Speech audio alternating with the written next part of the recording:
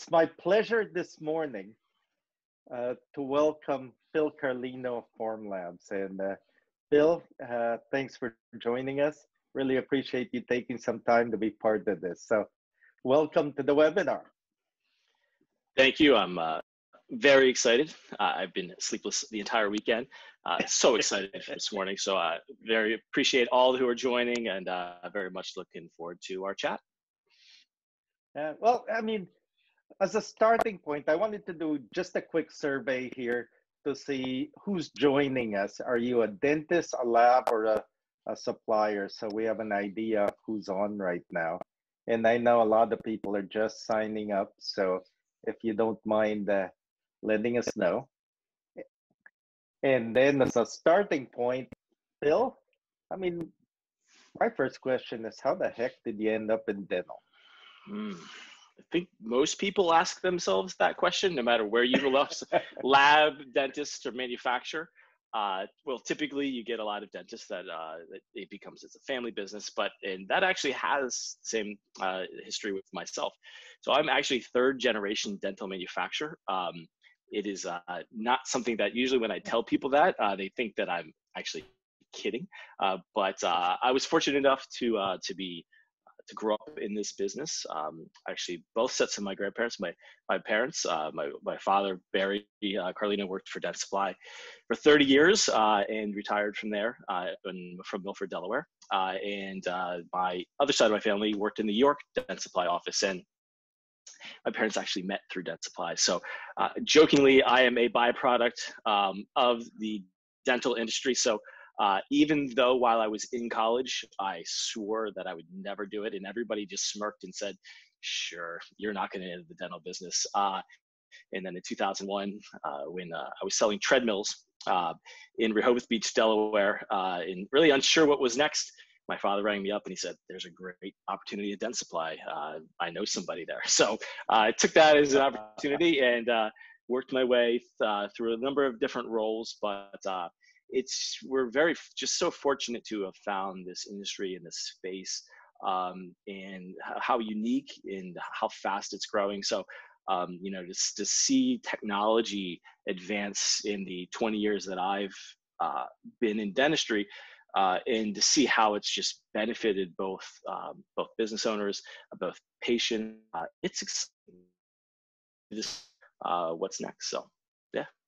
I mean, you worked for some interesting technology-driven dental companies. I mean, aside from Dental Supply, you've been at Align and Heraeus, and now Formlabs.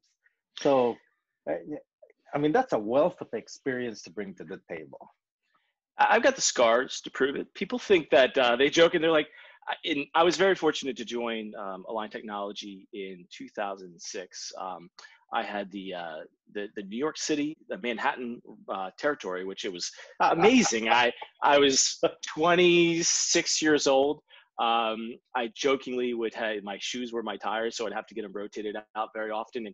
And I remember specifically of actually it was back in the days when we all still wore suits. So apologize for my they call this COVID business casual dressing, but I would carry around a tackle box of auxiliary appliances in the subway, a true tackle box, like a fishing tackle box around Manhattan, visiting offices because the liners weren't as good as they are now. So, people were like, that was great. You got in early. You're like, yeah, but you know what? It was so much work. It was so rewarding because you saw it evolve. And, you then going with companies like Colzer you see them taking on that next technology, taking on, I was there when Atero was purchased by Align, and you see 3D printing now, and we see with Formlabs, building a 3D or a dental team. So it is pushed me to grow, and I think that's something that we all want to do. It sounds great. I always say is like I'm very comfortable being uncomfortable, and it's a weird place to be in. Kind of looking down that barrel, like I have no idea what I'm doing, but okay, I'm gonna go ahead and do it now. It's awesome. I mean, it's a gift to be uncomfortable when you're, or comfortable when things are uncomfortable, right? It's part of the evolving uh, technology world, but it's also a lot of people are not comfortable in those environments. So good for you. I mean, I wanted to ask, can you brief us on the story of Formlabs and, kind of how did this company get started, just so everyone here gets to know? It is a pretty exciting, a pretty cool story. So if you have Netflix, which I think at this point everybody in North America probably does, they did a Netflix documentary on Formlabs and a few other about the evolution of 3D printing in desktop, and it's called Print the Legend. So if you want to go see some of our founders, now some of them feel like they look a little young and immature, which is true, but that's where they were at this time. So we were founded in the MIT Media Lab, and our one of our co-founders, Max Zlotsky, who is our today, they enjoyed working with 3D printers, especially SLA printers, but they were just so far out of reach when they were looking to graduate. They felt as though they could to reinvent this and do this where it's very affordable for everybody. So through a Kickstarter campaign, they raised a good amount of funding, and that launched the business in 2012. Since then, Formlabs has grown tremendously. We're based here in Boston or in Cambridge, even though I have a Philadelphia sign behind me as I say that. We are in the Boston area, so we have the talent that we have from institutions like MIT and like Harvard and a lot of other incredible education. Like we just have a wealth of knowledge and skill set in this market, which is awesome. So that launched the Form 1, a few versions. The Form 1 Plus came out, which some in dentistry dabbled. It was a very affordable printer, but it wasn't until the Form 2 launched for the company in 2014 that this all really exploded. And dentistry found Formlabs. So to kind of tie it into how Formlabs became a part of the dental ecosystem here, as within just a short 3 years, Formlabs became the #1 used 3D printer in dentistry. The NADL recently did studies that over 30% of dental labs that 3D print are using Formlabs products. So it's not always obviously exclusive to one printer company, because there's so many different types of technologies that you could really you could utilize for different applications. But Formlabs has really helped driven the affordability piece of 3D printing. And so we are now in 6 countries. We have over 600 employees. We have over 400 engineers and material scientists. So the thing that people oftentimes don't realize is that we design, we manufacture, we build the whole unit from the ground up.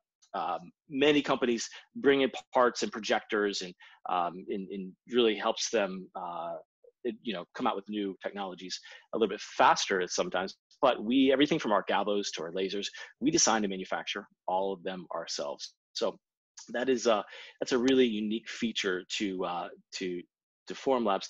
And at this point, in August of 2018, Formlabs officially became a unicorn, where we have a valuation of over $1 billion. We added Jeff Immelt to our board, which really gave us a huge wealth of knowledge and experience. So we've got a lot of folks that are really interested in already there and helping us be successful. And that's on the printing side. And the one part of the part of it that the resin side is a lot of times where people don't talk to. You look at the printer and obviously that's what's producing the part. It's the bigger one, it's the bigger cost. But Formlabs also acquired Spectra, which is our resin manufacturing facility. So we make all of our own resins. We have a FDA registered ISO class 8 clean room for all our biocompatible materials. So what that allowed us to do was during swab production with COVID, because we had this certification as a dental manufacturer or as a FDA certified manufacturer, we were able to pivot very quickly. We were able to produce thousands, hundreds of thousands of parts and print a lot of things. So we also were able to keep our supply locally. So while they were having, getting shipping supplies to Asia and a lot of other markets we had difficulty, we had all of our supply domestic, and we had some of our largest customers actually drive trucks over to our facility in Ohio to pick up the resin in barrels. So it's kind of cool to see how Formlabs has evolved as a company globally with all of our business unit. But then last year, just about a year ago, November 12th of 2019, we launched our Formlabs Dental brand, our team, and our own dental division. That dental division now consists of over 32 dental professionals. We have staff doctors, CDTs, professionals, sales folks that are all they do is dental. So that has really give us a really laser focus on growing the dental business of Formlabs as we move forward. So that might have been a really long answer to it, but I think I cut out a lot of stuff that was maybe a little boring, but there you go. Well, I appreciate or you getting the audience warmed up to Formlabs. And as a first poll, I wanted to know how many people here have Formlabs printers and how many people don't. And there's a question here already, which is chairside printing right now? Should I start looking for another job? Or I guess it's chairside printing here, and must be coming from one of our lab viewers. Should they start looking for another job? And by the way, how many Formlabs printers are out in the market, Phil? So we've sold somewhere in the range of 65 to 75,000 Formlabs printers within 8 years. And those are all just the desktop versions. And as we launch, which we'll get into in a little bit, newer printers for different indications, we see that expanding tremendously. So right now, we know that more parts are printed off Formlabs printers than any other printer, because we have the most of them that are out there actually working in the market. So that is, it's pretty exciting. It's pretty exciting, the opportunities. Oftentimes what you'll see is as people scale, they might have an increase in demand by like 10% or 15%. And it's really hard to justify a $30,000 or $40,000 investment. But for an additional $3,500 or $4,000, you can scale very quickly, especially when you're adding different applications. So you can have a dedicated printer to each application, even though they're easily interchangeable. It gives a lot of flexibility as customers are really growing. So, I mean, let's touch on that. The first question is, are lab guys going to be unemployed because of chairside printing? And I've got some comments on that, because we design for dentists and labs. So we do digital designs for people around the world. And you see patterns of what works and what doesn't work, just because of the volume and the breadth of who we work with in the industry. And so I'd love to hear your opinions on that, and then I can jump in and give you my feedback. So that is, you might as well start off with a scary first question. So the simple answer is no. And I think anybody that really understands the market and how this technology is a full system, how it works from the design side, from where you guys come in, from the print side to the post-processing side, the threat isn't there. And oftentimes new technologies are the fear part of it is really put in, but I say this is the best opportunity for at the end of the day, when you see this technology, is to look at one's business and say, okay, how can I approach the market differently? If I feel as though this is a threat, maybe there's an opportunity somewhere. There's an opportunity, whether it be how you connect with your customer, how close you are to your customers. So a lot of times, historically, dental manufacturers were so far away from their end user that they really didn't give feedback, and it caused them to act very slowly. But as you get closer to your customers and you can ask the different questions, and people are making decisions or inquiring about growing, understanding how your customers and why they're growing. If it's a lab working with a dentist and they are interested in 3D printing, I would look at is what are some of the things that are driving that behavior. If I look at the easy ones, is increasing ROI. As the cost of technologies and other costs are really putting pressure of DSOs, potentially having a downward pressures on the profitability of it, that could be one of the biggest variables. A lot of it too is having more instant production opportunity. So people want things immediately. I think we've all seen through this COVID that if you can't have, what is it, Amazon Prime automatic, like things delivered, you can't get your dish towels in like 45 minutes, then you consider it slow. Where a lot of times people now, when it comes to printing and production, is if you want that restoration with that immediate gratifications, because customers, especially the younger, the millennial type of customers, they expect to have these things turned around. Or you go to an aligner, they say, hey, you got to wait a month to start Invisalign. That's not acceptable for them. I laid down my money yesterday or today. I want to start tomorrow. So having that closer to demand is really driving some of the behaviors for people. So, I mean, if the customers, or if those customers, if you feel as though they're having threat, is I think the real question is what's creating, what's driving them to look for these type of technologies to really change the way that their business is evolving, and then to be able to look at that and say, hey, how can that benefit my business as well? Yeah, again, I mean, from my standpoint, like I mentioned to you earlier, Phil, we deal with hundreds of dentists that design and want to print in their own practices. And I have to say, from a support perspective, they probably need more hand holding than anyone else, right? And it comes for two reasons. I mean, number one, you know, if you have a change of staff, then suddenly the processes change, and then they've got to train someone else to use the equipment. The second is, a lot of them don't use the printer often enough to get good at it. And so I would assume a lot of the printers sitting in dental offices, a good chunk of them probably are not used every day, you know? And so, sorry, go ahead. 100% agree. And as a resin manufacturer, that just makes me weep a little bit. We want those things to be running every single day. But you also got to look at it as, okay, you train somebody, you put the investment, and now they have that certificate, right? But we know that the employees are changing. So what used to be somebody that ran a lab because their father ran a lab, or somebody that did that, had the small mom and pop shop, that workforce isn't there anymore. They want to do CAD design. They want to do something else. They don't want to put their hands. They don't want to get the dust.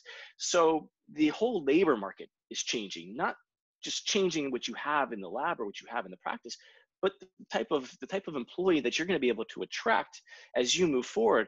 You have to evolve that you have to evolve the roles that you're able to do to produce to stay competitive.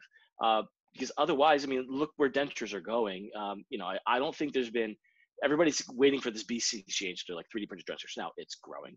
Everybody's aware of it, but we know that then, you know, a lot of times the creation of the dentures is such a manual, labor intensive process. That is it's an art. We all know that it is an art on characterization and how you produce it and all those things, but it's a difficult one to learn. And it's hard finding people that are going to do those types of roles moving forward. But technology can advance that. Well, it's kind of like Southwest Airlines. You know, when Southwest Airlines opened up, all the airline companies said, "Oh, we're going to go broke because here's this low-cost carrier," and you know, blah blah blah. You know the story. And the reality is, Southwest, their target was to take people who would have driven 6 or 8 hours, and they said, let's expand the market and give people who would have otherwise driven a chance to fly and be more efficient with their time, you know, and that's how they grew the overall airline market. I do think 3D printing has the same opportunity. You know, there is a use for chairside 3D printing in dental clinics, right? Especially when it comes to printing things like diagnostic mock-ups, or instead of doing a diagnostic wax up, you can print it, and as long as you've got white resin, it looks good. I mean, we do that a lot for dentists. Also, if you're trying to you know, sell a case and you need someone to walk out of there with something, then you can 3D print it. Temporaries, you can 3D print it. You know, I think the challenge dentists have is they dabble. And what we've seen is you've got dabblers and you've got people that actually commit to wanting to jump into 3D printing as part of their practice. And if you're going to jump into it, it requires an investment not only in the 3D printing equipment, but also in training and development and partnering up with guys like us to actually help you build that out. And if you're dabbling, I can tell you 75% of the time it doesn't work, right? Because software gets upgraded, materials change, calibration of the equipment. I think where the labs play a role is some sort of distributed network where people who want to dabble in 3D printing can partner up with a laboratory and come up with some sort of arrangement where their local lab actually takes care of the 3D printer from or for them, so that it becomes a useful tool in the dental practice without the headache of trying to maintain and service these things. That's my 2 bits, Bill. And I don't know if you think I'm on the right track or not. No, it's a crawl, walk, run. You can't start off from the day one and start printing and restorations. And I think your Southwest airline example is great. And I think I would parallel that to the ability to have indirect versus direct applications. So while a lot of times a patient may not accept a treatment for a direct application because the cost was higher, but even though the clinical outcome would have benefited an inlay versus a placed composite, we know that if you can be more competitive, if you provide a better quality product for them, it's something that maybe lasts longer. So there's actual clinical benefit. There's actually a functional benefit for them. Then they'll take these types of indirect restorations that can also yield a greater ROI for the actual clinician themselves. So those where I see that high tide raises all ship. And to your point is you still have to partner with a lab. And I'll go back to my Invisalign days. Those orthodontic practices that saw general practitioners as pariahs lost in the end. Those orthodontic practices that saw them and took them under their wing and became a trusted advisor, like that's somebody you can go to. They got all the referrals, they got their business, they got the relationship. So if you think that you're going to slow this down, you're going to get run over. But instead, it's like, how do I get closer to that customer? How do I change and evolve my business to say, hey, we're going to grow together? That's where you're going to have success at the end. Yeah, and as we go through the webinar, I'm going to touch on some of the things we're doing to help labs reinvent their business model. And I just wanted to hit a couple of the questions that are on my board now.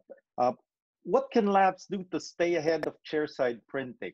Let's leave that later on to answer. So I just wanted to bring that up so you don't feel like we're ignoring you. And then here's a guy saying, is there going to be useful information at this meeting on chairside printing other than introductory chatting? So I wrote down, you're just rude, man. Life's too short. Where do you see chairside printing in the future? So, well, to the other gentleman, if we don't cover specifics and you'd like to send me an email, I'll give you all the stats in the white papers at Phil, at Formlabs.com. Getting technical on a chat, I think is difficult. So I'll throw that out there if we don't feel like we've supported those that like the hard facts. But if you say, where are we going to go in the future?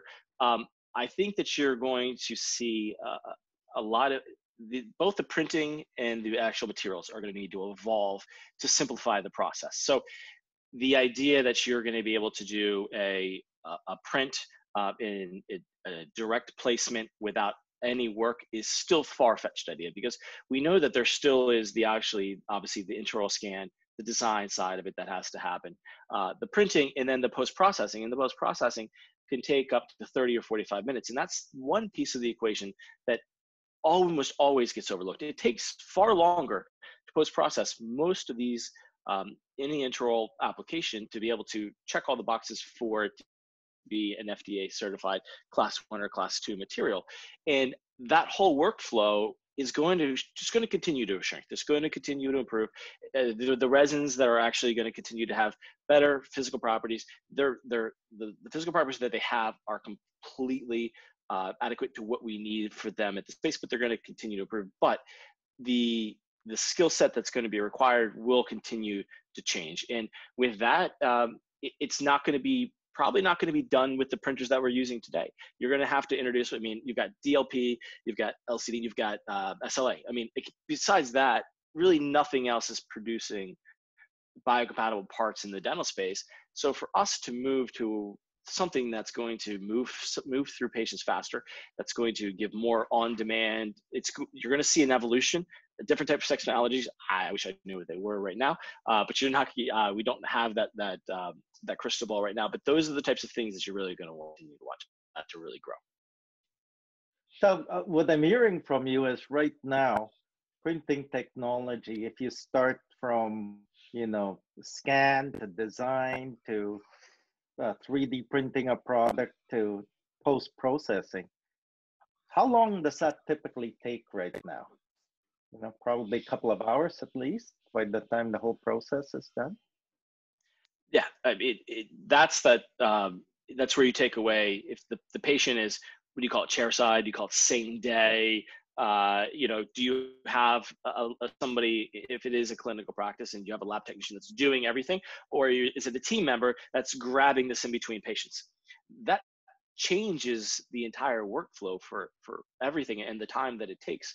So while a lot of it is getting is more automated, it's still lots of manual touches to move it through the process. So yeah, I mean, if you're doing your own design, and if you're going along the process and you don't stop anywhere, an hour and a half, but that's more unlikely than it is. So you're looking at a 2.5 hour process, because most people are going to be doing outsourced design. That's what we generally recommend, because if you purchase the software, where there's obviously some fantastic softwares out there, if you're new into this, it really kind of blows a hole in the ROI. It's hard to really make the financial cost and say, hey, I'm going to buy a $7,000 software with a $10,000 printer package plus the resin plus the labor to do X amount of crowns. You got to look at the math and you're like, unless you're a full production facility, which then you're like, okay, that makes sense, I can do that. But you're talking about chair side, which we're focused on, is it's really hard to make that use case when you're when that purchasing of that software piece is really taken into consideration. Yeah, and I think what I'm hearing from you, which I fully agree with right now, is chairside printing. People think, oh, while the patient's on the chair, we're going to print something out, and within the hour appointment, they'll be gone. That's a bit of a ways. If you're talking about in-house printing in your dental practice and creating your own laboratory, that's a different type of option. Would you agree? Yes, 100%. And companies and partnerships like even in Formlabs will shrink that time. So obviously we have an ability to receive files and print remotely. So the customer sends over the design to Evident. You then turn around and you send it directly to the printer, and that printer automatically starts. So there's not a delay. There's not having somebody to grab the file, to drag it over to the printer, to push start. You start that remotely. So those types of automations will help, but it's not going to solve it. It's not going to make it an instant. If you need instant, you're still going to be doing direct restorations with composite fillings and all those types of things, which is a more manual process, but that it's obviously going to be faster. So it's a little bit different, but again, we go back to it, is the benefit that you have for indirect applications, for inlays, onlays, and crowns at a low cost. It's going to evolve and the materials are going to evolve, but the workflow is not at that point where it's going to be instant gratification like everybody expects or wants. I can't tell you how many very large groups I've pitched it to, and they're like, "Are you talking us out of this?" I'm like, "No, we're just being honest." Because at the end of the day, I mean, everybody's like, "Oh, I can print a crown for Uh, I think we lost your audio, Phil. Oh, sorry. Am I good? Yeah, it's okay. Yeah, you're good. Yeah, you were saying you can print the crown, and then we kind of lost you. Yeah. Yeah. Yes, it was. Apologize for that. I'd say you could print the crown, but when you take a look at the whole, everybody wants this to be done automatic, simple, fast. But that's not the reality of it. If that was the reality of it, the entire business would be turned upside on its head, and we're far from that. There's going to be a lot of steps that are going to happen before that ever takes hold. Okay. Well, I think you've just made a lot of lab listeners happy, and probably saved a lot of dentists uh, the time and frustration of uh, trying to do something chairside when the reality is it's all about creating, if you wanted to, either an in-house lab or some sort of backup device in case the logistics of life in general get stuck, especially with this new COVID world, you know. Uh, so uh, questions that I got on my list. What about resins? You know, and I'm looking at this question, going, uh, gosh, let me just read this. My eyes are bad. Like, where do you think resins are going to be going? And is there such a thing as, you know, zirconia, metal, ceramic, or composite material that can be 3D printed? Not with the technology that's currently available. So that's the fear is that or the that printing is going to replace milling. That's not going to happen. 3D printing isn't replace milling. They are complementary to one another. Where I say is 3D printing a surgical guide makes a heck of a lot more sense than printing one because of the mess, the cleanup, the waste, all of those things. It's a disposable product. Like, so that to me always historically made more sense to be able to utilize a 3D printer for that type of thing. If you're talking about those types of materials, they're far from those. It's going to be different, and the resin companies and the technologies and a lot of people that are getting into this game, a lot of traditional dental companies that didn't originally get in on the printer side, we see wanting to get in on the resin side, on the consumable side, which it's a smart play. So I think that you're going to see the evolution of these resins start moving fast. One of the biggest ones everybody generally asks, whether it's a lab show or an ortho show or GP show, is direct printed aligners.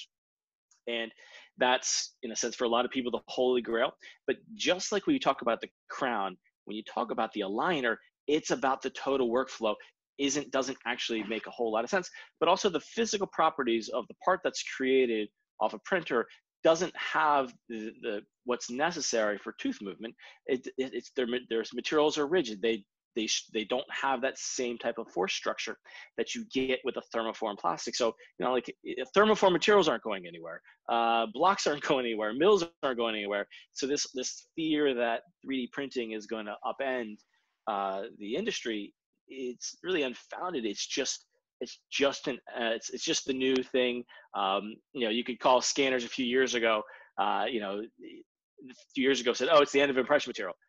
We saw how long scanners took to adopt into the market. I mean, I think they're like 20-25% of COVID is really helping. But the biggest barriers were cost, training, and people like, where's the real benefit? Now they're starting to see the benefit, turnaround time, patient experience. Patients are demanding it. But besides that, I mean, and then the same thing with in-office milling is that, I mean, Serac blew, the whole thing open 25, 30 years ago. Phenomenal product. I mean, they have some of the best educators, and like Serac Docs and all those folks that are. I mean, it still didn't change. Don't get me wrong. It changed the market in a way, but there's still so many barriers to entry around training, around cost of equipment, around maintenance, and all those folks that a lot of people are like, yeah, it's not really there. So, a lot of people were afraid of it, but it didn't change the way that they functionally did business. And a lot of folks saw that as doing it like an in lab is that you opened up a new business opportunity for this specific group. And outside of the CEREC, there's still a lot of production opportunity when you're partnered up with those folks. Yeah, and again, I think we're on the same page with this as well, Phil. What we see the world, let's take a look at, just to answer people who are asking a bunch of questions regarding how we see the future of labs. You know, what we see is the support burden, and I mean that in the best of ways. Supporting dentists on technology is a big job. And it's because dentists and their teams are worried about the patient, you know, and setting up a manufacturing facility. I mean, all you lab guys know, manufacturing facilities are hard too. And you're already stretched to take care of your patients, take care of COVID, take care of sales, production as a dentist. That people who set up and try and set up their own manufacturing facilities, unless they're doing it at a certain scale, require a lot of hand holding. And they usually do it on occasion that they need something in a rush, or maybe they pick 2 or 3 products that they want to start doing in-house. And that's great. I think where the opportunity is for labs is to be that partner of a clinic from iOS to printing, right? And in fact, as an example, you know, we've been approached by a number of iOS companies to help them really promote and introduce their products to the marketplace. And we're doing one now with 3Disc, and we have a number of other companies that we're going to be announcing soon, where we said, okay, you scanner guys, printer guys, you guys want to introduce your products to the dental world. Here we are, we design, we see if the output's poor, it gives us a lot of headaches. So we want to make sure that the output's good from a design standpoint or from a digital file standpoint, so that it can be printed, milled, or it can go to the lab properly. And so what we did was as a pilot project, we went to a whole bunch of customers of Evident, the guys that were sending us designs, and we said to them, okay, lab guys, here's the deal. We've got all these dentists looking for scanners. We'll partner with the scanner company to bring scanners to them and help them learn how to use those scanners. If you're a lab, would you like to get digital customers, and you help train them, and we'll send the customers your way. And we've created that marriage where we just launched it this week. Anyone who gets a 3-disc scanner, and I think it's about $18,000. I may be off by $500. You get $15,000 in lab credits, and it's from labs that want to teach these dentists how to use them, whether it's print or mill. And we're working with Formlabs to integrate the designs to their Formlabs printers as well, so we can train on scan, train on print, and then for the most part, partner with a laboratory to send the work there. And it makes everyone happy, and it teaches the world to digitize properly. And so that's what we're hoping to do. And fingers crossed, hope it works. So I didn't mean to interrupt you with a commercial there, Phil, but I'm just trying to explain to lab people, there's more complexity to this than, just buying a printer. You said before, you're looking at your business and you're changing it. You're evolving, you're moving, you're adjusting. And that's where we see these new technologies that are coming out, these new resins and these new printers. It's not so much how this is going to come out, is this going to affect me? You're taking it as an approach of a growth tool, saying, hey, I'm going to grab a hold of this, these intraoral scanners that have come down so in price, that are so much easier to use, that you can get up and running so much faster. You can set up in an hour, and you could receive both on the same day and still actually produce something the same day. That's 5-10 years ago, that would have taken you months. It would have taken you teams. Now in the world that we are, and for us, we've thrived. This hopefully comes out right. We've done very well this year in growth because we were able to deliver a solution that was fast, it was scalable, didn't need a manual install. There's not a lot of hand holding or any hand holding that's involved. So we were able to continue to grow our business and those reasons. Yeah, it's been an interesting experience for us, Phil. So I'm very grateful for you and Formlabs for shipping us a Formlabs printer. And in the next few days, we're actually going to unbox it and share it on social, how long it takes us to unbox, set it up, and get it going. And we're super excited to do that. So thanks for sending us a printer, Phil. You're like a Mac Daddy, just saying, hey, you guys see for yourself and try it out. And some of the scanner companies have been sending us scanners to try out. Our first one, as I mentioned, is 3-disc and their Heron scanner. And I have to tell you, Maria from the Evident team filmed it, an unboxing from the time she opened the package to her first scan, never having used it before. She was scanning in under 19 minutes. And I mean, to me, those are big changes. I mean, I was telling you, the first 3D printer we got, Phil, it took us almost 4 months to get it up and running. And now the Formlabs printer, I mean, they ship it to you, you turn it on, you set it up, and off you go. It's like, to me, those are the key changes in the world, You probably had a $15,000 annual service on that they probably didn't. So you probably paid like $5,000 and it's not there for you. So my challenge to you is I have a 7-year-old that could put together the printer and actually start printing in about a half an hour, 45 minutes. So if you guys, that'll be one of those, can you beat a second grader? That'll be your contest. So your benchmark is an hour. If you can't do it an hour, just think my second grader, maybe smarter. I don't really know how to put it, but he could just, the challenge is there. I think you guys can do it. I think I'm in trouble now because I don't think I can beat your son. And to me, to all our viewers, to me, that's where the changes are happening. That what I'm seeing is not that the products are printing better or the scanners are scanning better. What we're seeing is that the ease by which you can set this up, they're becoming more user friendly. And then, of course, the materials are evolving as well. Would you agree? Yeah, I do. One thing that I think that I want to call it the transparency or the due diligence of the manufacturers is going to be a real critical part as we move forward. As we see these new applications and making sure that the companies don't try to move too fast and they dot their I's and they cross their T's. So let's bring it back to the crown printed material. Is with Formlabs, we validated our new our new crown material for FDA compliance, where we took it and we did a full printer or design print, actually post-processing and validated as a class 2 material.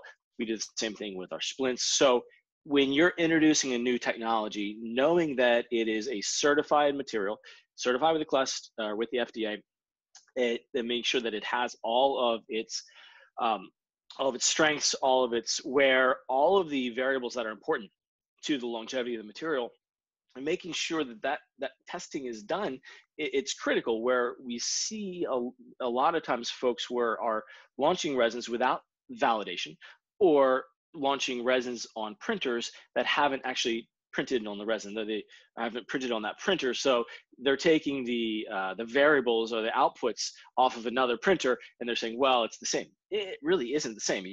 I take a steak and I send it to 2 different restaurants. It's going to come out a little bit different. One, if it's a chain or versus like a 5-star restaurant, they're going to handle that product differently, even though it might source it at the beginning is the same.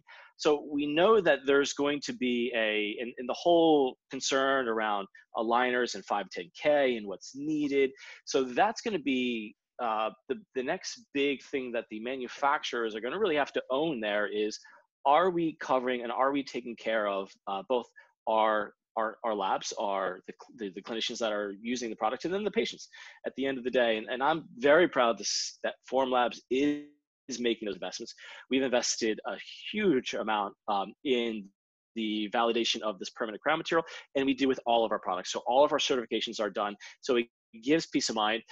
And also is coverage coming, I've seen a lot of people get sued over the years for just good treatment, and for no reason except for we sometimes are in a sue you culture. So having these types of insurances to cover yourself is going to be critically important as we move forward. We've got a few other questions here, and this one's nicely written out. As a newbie and not too bright, how do Formlabs printers compare to budget ones such as Anycubic, etc.? And usually people who say they're not too bright, they're usually awfully bright. So I appreciate the modesty. So I've said this, there's so much room to grow for so many dental manufacturers. The last thing that I'm going to do is to disparage any printer, because I have respect for all colleagues and people that are in the industry. There's going to be a lot of printers that are going to be coming out that are $1,000, $1,200, and the price tag is very attractive. And the biggest thing that you're going to see is consistency and the accuracy of the part. So, and how they fit at the end of the day. So you can produce something, and let's say you want to produce a toy. If that car that comes out isn't exactly the way that it was in the CAD, you're never going to really know visually. But if that part isn't translated directly into that final product for a clinical indication, like a surgical guide, the fit and the precision that's required is incredible. Now, the one area that you little fudge is on the aligner side or on the retainer side, because you're vacuum forming and then you kind of maybe mess around with it. So that at the end of the day, it's going to be a consistency thing. I can tell you from having been at trade shows and talking to people for years, you talk about the printers that people will invest a little bit. If you go with some that aren't really, I don't say validated or aren't trusted, that aren't really out there in the market, generally you'll go through those every 2 or 3 months. And then eventually you're going to move into, a Formlabs type of a product, because generally it's frustration will occur. So, we have 35 service support team people that you can call at any time that can get answers for you. We have full validation on all of our printers. So it's that kind of peace of mind. And let's be honest, we're at a price point of a $4,000 price point. So all it takes to replace it one time and get a couple headaches, and it's hard to justify a non-dental printer when it comes to that. And there's a couple of questions here that tie into the same theme, which is, I know, and we've chatted about this, that Formlabs produces their own resins. And I think it's fair to say Formlabs' strategy is to have easy to use, low cost printers, and then make money on the resins, and, sort of the razor blade versus razor, right? And it's a very fair approach. And not only that, it makes sure the quality is good. Okay? Go ahead. Now we're evolving. So this is a build platform off of our new Form 3 BL. So we can print vertically over 50 models. There's 24 models printed here horizontally. So we are moving into higher production. So it always has been, you can scale up them. Starts in the range of $10,000. So it's still very affordable, being able to do a wide range of applications, but to be able to move for production customers into a new segment is where we're going. We're also very excited with the other product that we're launching, which is an SLS printer for direct printed nylon, which we think is going to have a real opportunity and impact in the sleep market for direct printed sleep appliances, which will be out in a few months. So we're already shipping for other industries, and as we're adding new, in that sense, it's actually powders. So that's the type of technology that we're saying that is the affordability of that type of a printer, and we're introducing 2 pieces of hardware plus the resin plus a lot of these different applications, we're going to see the Formlabs portfolio and brand really continue to expand as we move forward. Thanks, Bill. And I think that's I got to use my prop. I got it out of the room just for this. Thank you for encouraging me to use my prop. No, I mean, I think you're bang on though. As the industry changes and technology changes, and this is a message I want to send to everyone, is just understand what you're, a long time ago in dentistry, if we bought something, you could use it for the next 25 years until you retire. With technology, I mean, lifespan's about 3 years, and then you're upgrading or something new comes out. So just factor that in when you invest capital, is that everything, the lifespan's about 3 to 4 years, 4 years max, and then you're looking at an upgrade of some sort, And where I think Formlabs does a really great job. I mean, number one, we've talked a lot of printer companies. You guys are very responsive, and you function like a tech company, And when we talked about how do we integrate Evident to your platform so that we can make it easier for dentists to design and for labs to design as you launch the larger printers. I mean, that conversation took a week from first conversation to let's get working on it. Let's put our technology teams together. We have companies that we've been speaking with for a year and they haven't figured out how to start this out, And so to me, that tells me, okay, Formlabs is going to evolve with time. It's just they react quickly. And so as the market changes, they're going to change with it. And, the second is the aggressiveness by which you guys try and service the customer.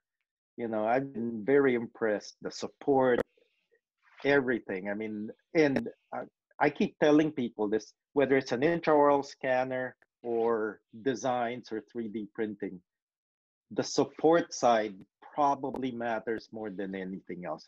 We know, I mean, we have an entire support team to support dentists. And I know I've got a question here,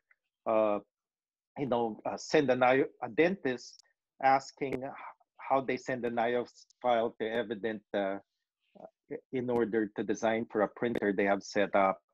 And, if you send us a message directly, we can help you set that up for the dentist that's asking information. But, the way we approach things at Evident, for the dentist market, we have a within 1 hour response time, because we know they're waiting for things, and we know that the dentist will likely have a patient or some issue that they need to solve.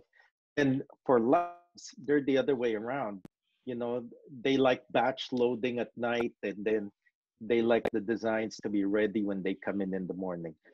And we also see where the dentists are successful printing and where the labs are successful printing. So it's hard for me to explain this to our lab customers, but I don't see chairside 3D printing taking over the lab business.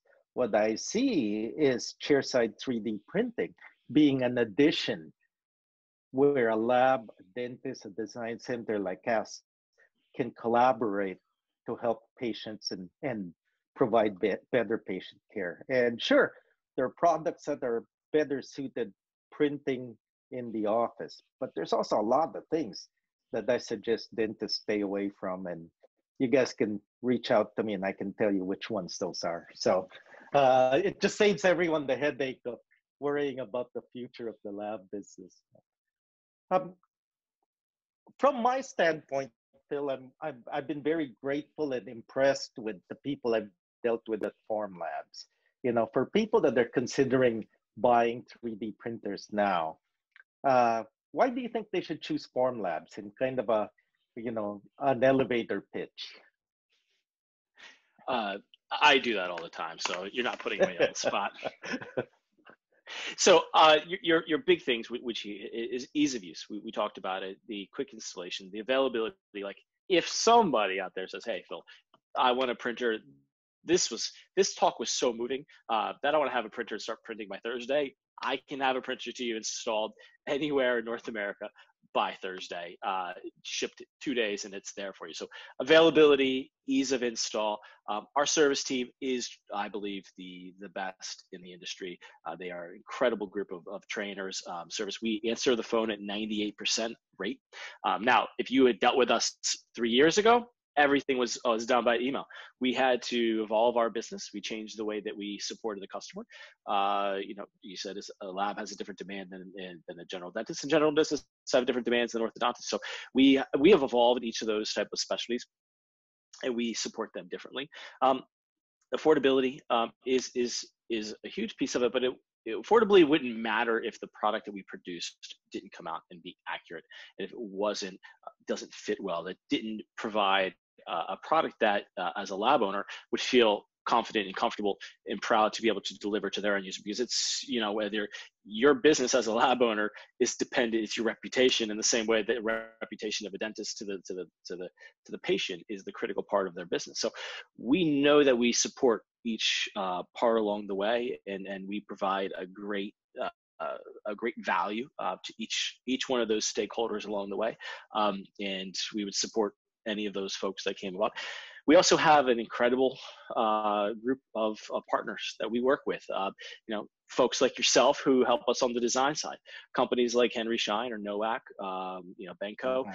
They're our feet on the streets, and there's others, but those folks give us feedback. They're in with their customers. They're a lot of times our front line. So we work with all of those folks that we have our partnerships with, end up making us a better company. And this is the fascinating thing. There's a group of companies, Formlabs, Asiga, Whitmix is getting into it as well, that they're trying to make the whole process more efficient.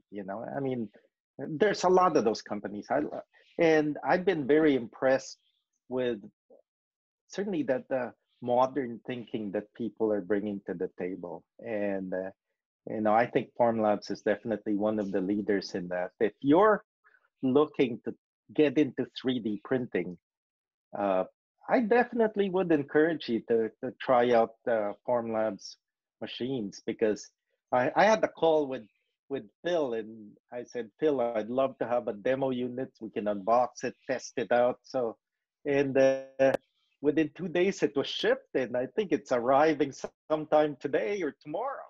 And I was totally blown away by the logistics, by the phone support, and so I'm super excited to unbox this and play around with it.